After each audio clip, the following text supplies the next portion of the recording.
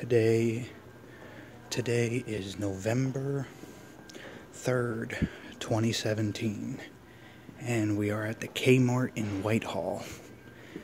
As I brought to you before, the place is in the process of closing.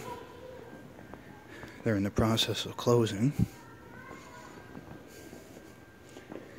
And now you can start to see the shelves kind of empty out here now that things are upped a little more in price. Before, a lot of everything was 10%.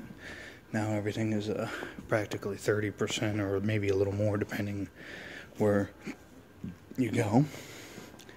Got me, Matt, on here for the Matt on Talk show here.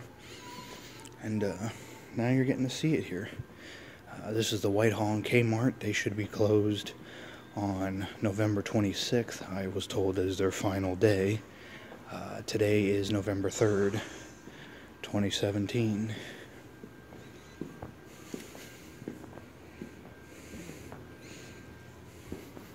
What's this stuff here? Oh, that's Philadelphia flag. I thought it was Northampton stuff.